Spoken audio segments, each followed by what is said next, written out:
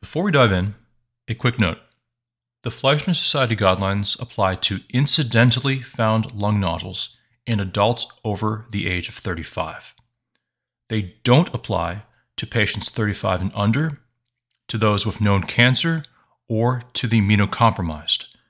Management is individualized in these contexts. And the guidelines also don't apply in lung cancer screening. That's where LungRads comes in. 3 key papers shape how we actually use the Fleischner recommendations. The first, by McMahon and colleagues in Radiology 2017, is the official guideline. The second, by Banker and colleagues, defines standardized CT methods for reliable nodule measurement. And the third, by Bueno, Landeris, and Chung, unpacks many complexities and judgment calls in applying the 2017 Fleischner guidelines. On the third page of the first paper is the table we all know, or we all know how to Google, the summary chart.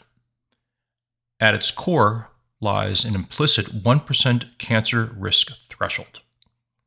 Below 1%, no follow-up is prescribed, but once risk crosses 1%, surveillance or workup is triggered. At first glance, the table looks deceptively simple, just a black and white lookup tool. Choose the nodule type, the size, the patient's risk profile, and there's your answer. But in practice, many of the recommendations are not binary. The language shifts. Words like optional and consider appear throughout, and some criteria just aren't precisely defined. These qualifiers demand nuance, judgment, and a grounding in the evidence if you want to apply the Fleischner guidelines soundly and consistently. Today, I'll focus on 5 gray zones where this softer language frequently comes into play. Single solid nodules under 6 millimeters in high-risk patients, where 12-month follow-up CT is defined as, or described as, optional. Single solid nodules 6 to 8 millimeters in low-risk patients, where CT at 6 to 12 months is followed by advice to, quote, consider another CT at 18 to 24 months from baseline.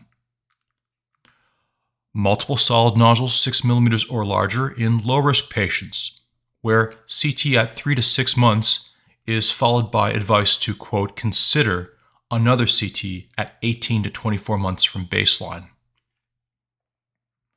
Single ground glass nodules under 6 millimeters, where the default is no follow-up except in certain suspicious cases where we are advised to consider 2- and 4-year imaging. And multiple subsolid nodules 6 millimeters or larger, where after stability is established at 3 to 6 months, management is supposed to hinge on the most suspicious nodule, but the guidelines are silent if no nodule is clearly dominant. We'll start with single solid nodules under 6 millimeters in high-risk patients. The results from several lung cancer screening trials provide us with helpful context for how to handle these guys. The Nelson trial showed us that lung nodules under 5 millimeters had essentially no predictive value for cancer, even in high-risk cohorts. The NLST showed us that 4 to 6 millimeter nodules in high-risk patients had very low lung cancer prevalence, well under 1%, at baseline and during subsequent follow-up lung cancer screening rounds. But the PanCan trial reminds us that morphology and location matter. Tiny nodules under 6 millimeters can carry a 1 to 5% cancer risk if they're in an upper lobe or have spiculated or irregular margins.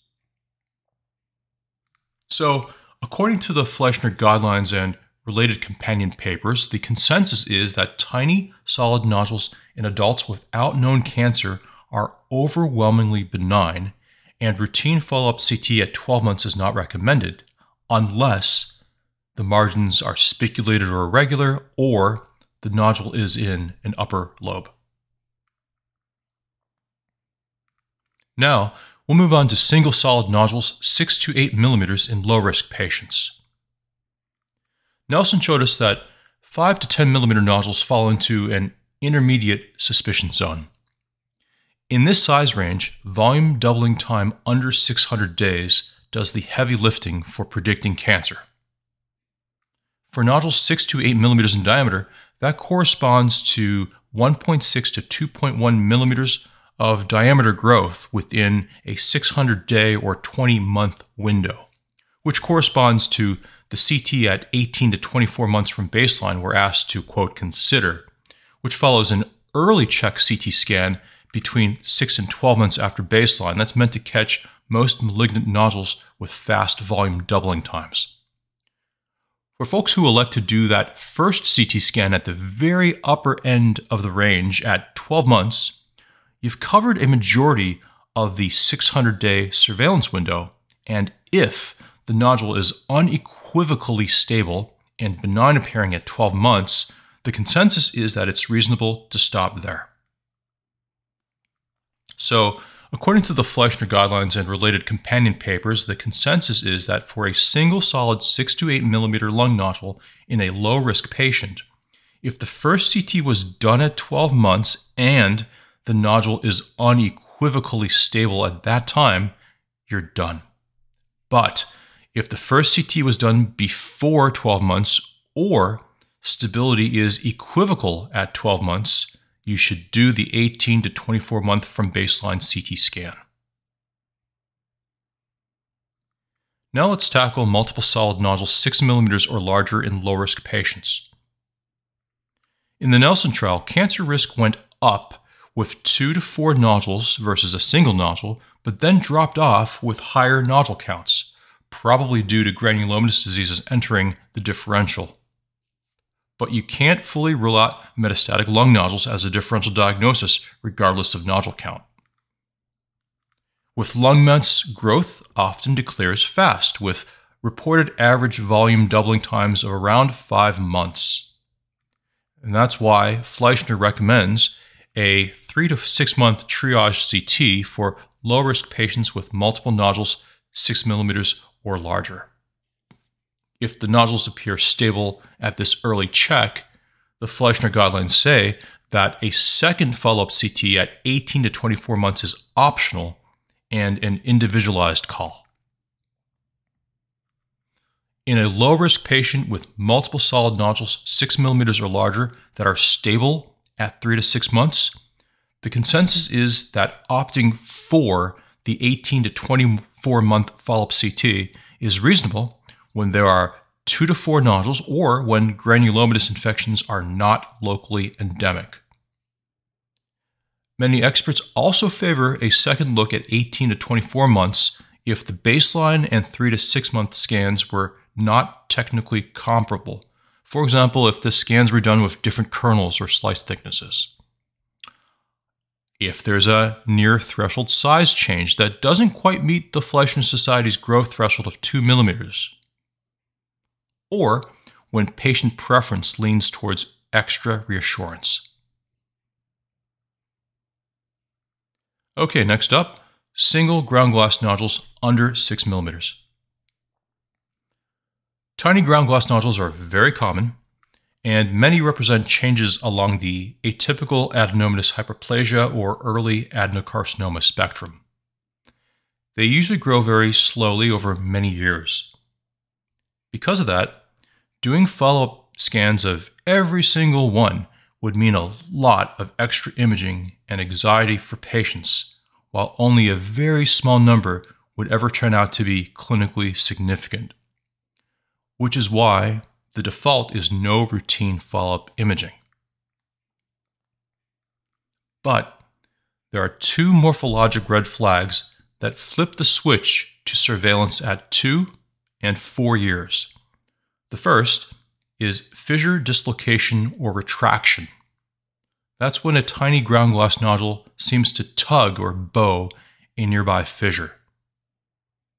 The second is apparent spiculation. But this isn't speculation in the classic solid nodule sense.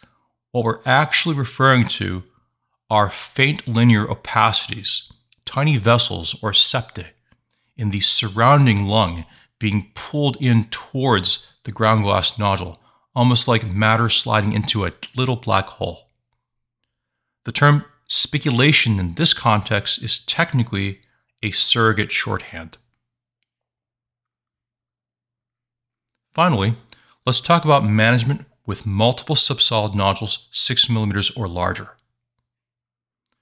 The Fleischner guidelines recommend a follow-up CT at 3 to 6 months for patients with multiple ground glass and/or part solid nodules 6 mm or larger. If the nodules remain stable, further management should then be based on the most suspicious one. For example, in a case with several ground glass nodules of varying size and one part solid nodule, all stable at 3 to 6 months, management would then be driven by the part solid nodule. If there are only ground glass nodules of different sizes, management would likely focus on the largest. Where the guidelines get a little fuzzy is with multiple subsolid nodules of similar size that are all stable at 3 to 6 months, but none stands out as dominant. In that situation, what's the best next step? In patients with multiple subsolid nodules 6 mm or larger, multifocal infection is a leading consideration that often proves transient on the 3 to 6 month follow-up CT. If the nodules persist at 3 to 6 months, however, concern shifts towards multiple primary adenocarcinomas. Although one could argue that either of these two management options may seem reasonable, even when all of the nodules are pure ground glass, the consensus is that subsequent management should follow the pathway for a single part solid nodule with the solid component under 6 mm, not the solitary pure ground glass nodule schedule. The rationale is that in a multiple nodule context, the chance just one lesion may evolve warrants annual rather than biennial CT surveillance. So, the Fleischner guidelines, for all their strengths, leave us with many gray zones. These are the spots where the language shifts to terms like optional or consider, which can cloud the recommendations and lead different people to manage the very same situation in very different ways. To help with that, I've assembled this summary slide highlighting some of those gray areas we've just covered, along with a few practical prompts. But there is one more thing. Here's a table of the Fleischner guidelines. As you can see, the Fleischner recommendations split into single nodule versus multiple nodule pathways. Why do we manage these differently? Nelson showed us that lung cancer risk rises from 1 to 4 nodules, but also falls with more than 4 nodules, which suggests that multiplicity itself is informative and warrants a management pathway distinct from a single nodule condition.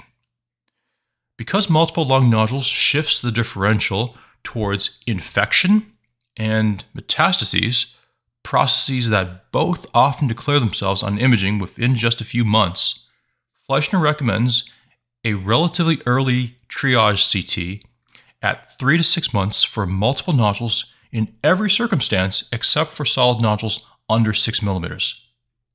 The rationale isn't a tiny bump in cancer probability, it's behavioral triage. Infection is common and often transient, while METs, when present, persist and typically show perceptible growth within around 3 months. Setting aside solid nodules over 8 mm, the multiple nodule track schedules the follow-up CT at least as early and often earlier than the single nodule track. Except for the case of multiple solid nodules over 8 mm, the follow-up cadence for multiple nodules after that first CT is just as strict or even stricter than what we do for a single nodule of the same size, density, and patient risk profile. Only with solid nodules 8 mm and over can the Fleischner recommendations appear less strict for multiples, because in patients without a known primary, incidentally found similarly sized multiple nodules often reflect benign infectious etiologies. A quick 3 to 6 months rescan efficiently separates transient infectious nodules from the less common but serious situations that would warrant PET-CT or biopsy, reducing unnecessary procedures. It's important to remember that we exclusively use the multiple nodule pathway when all of the nodules look about equally suspicious. But if one lesion clearly stands out as the dominant nodule, management essentially splits. That dominant lesion is managed according to the single nodule pathway for its size and type, while the remaining similarly appearing nodules continue along the multiple nodule schedule. It's a bit like blackjack. When you get a pair, you don't always play them together. You split the hand and manage each one separately.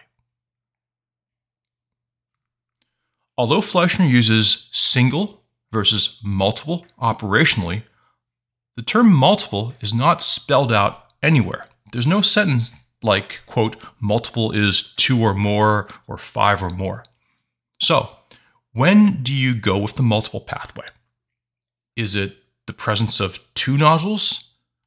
Is 3 enough, or 10? If you're on the fence and there's no solid nodule over 8 mm, the consensus is that it makes sense to default to the multiple pathway. For a given size, density, and patient risk profile, the multiple track's first follow-up and endpoint are never later and often earlier than the single nodule track. Remember, of course, that if one lesion is clearly dominant, meaning it's most suspicious, but not necessarily the largest, you'll need to manage that nodule on the single pathway while the rest continue on the multiple schedule. We all want a more consistent way to handle incidental lung nodules, and in practice, most of us reach for that one-page summary table from the 2017 Fleischner paper. It's a great tool, but there are definitely some gray areas in there that can lead to management calls that can vary unexpectedly. By applying the principles we've just gone over, we can smooth out those gray zones and keep our approach both evidence-based and consistent, while still leaving room for nuance when it comes to individual patients.